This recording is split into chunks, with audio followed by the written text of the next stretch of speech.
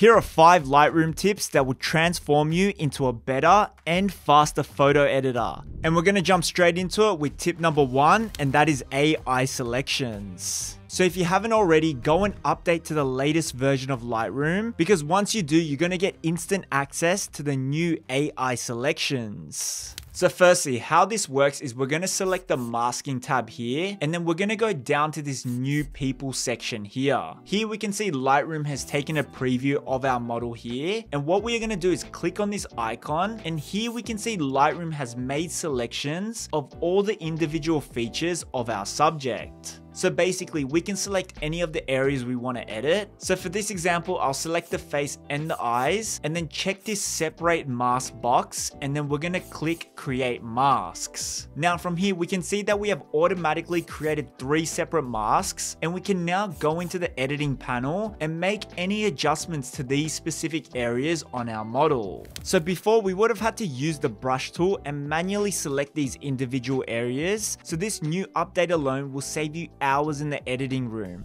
Also, for all your event and wedding photographers, this new feature will also allow you to select specific people in your group photos. So as we can see for this photo, Lightroom has detected all 4 subjects, and I can now hover over each person and easily decide which model I want to make edits to, all with a single click. Within these new AI selections, we also now have the ability to easily select a background in our photos. And we can do this by again opening up the mask options and then clicking on this select background button here. And we can see with just one click, Lightroom has created a clean selection of the background. And for portraits, I usually like to darken the background slightly and then also bring down the detail to help my model pop out of the photo even more.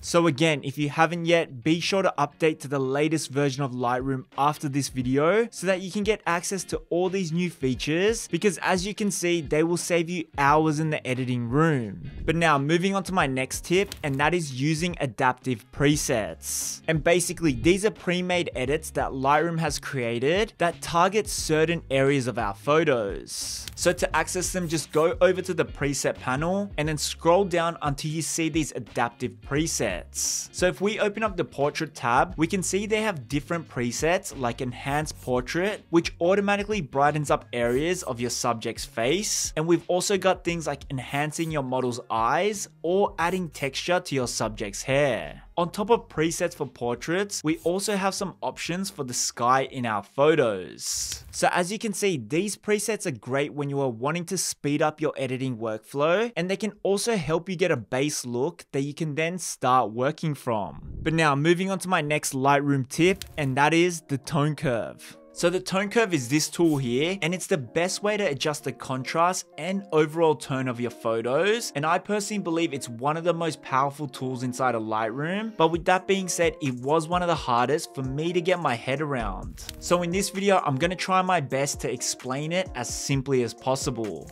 So firstly, the tone curve basically represents all the information that is contained in our photo, and it's split into the blacks, shadows, midtones, highlights, and whites. So this area on the left represents the darkest parts of your shot, and the right represents the brightest parts. And to use the tone curve, all we need to do is click and make points across this line, and then we can pull these points up to make that area brighter, or pull down to make it darker. And how I personally like to use this tool is by first adding 3 points, so 1 in the shadows, 1 in the midtones, and 1 in the highlights. And then from here, I like to raise this black point to create this faded out look. And then I like to drag this point down to bring back some contrast in the shadows. Next, I'll keep this middle point where it is to anchor the curve. And then I'll bring down this white point to help create more of a matte look. And then lastly, I'll raise this point to bring back some contrast to the highlights. So this style of edit is called an S-curve, and it's a great place to start for beginners. But just keep in mind that every photo is different, so don't be afraid to get creative with this tool. But before we jump into the next tip, tip, if you're getting some value from this, be sure to hit the like and subscribe button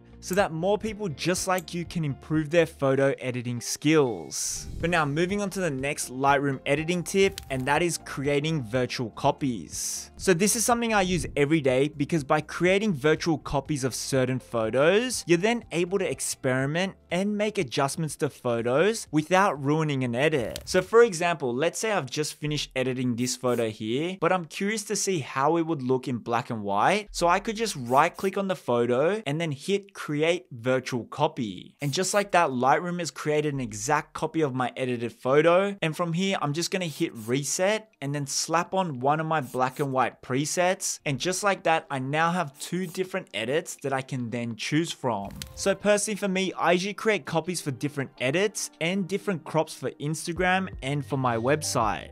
But now moving on to my next editing tip, and this is one I use on pretty much every photo, and that is selective editing. And selective editing is basically when we're gonna affect certain parts of our photos, and we do this by using the different masking options inside of the masking tab. So personally for me, I usually mix the linear gradient with the radial gradient, and when done correctly, these masks will take your photos to that next level. Here are some before and afters of some recent edits with and without these different masks. And as you can see, these selective edits work for all kinds of photography. With that being said, if you want to see a full step-by-step tutorial on how I edited this photo using selective editing, then you can click the video on the screen to check that out, and I'll see you there.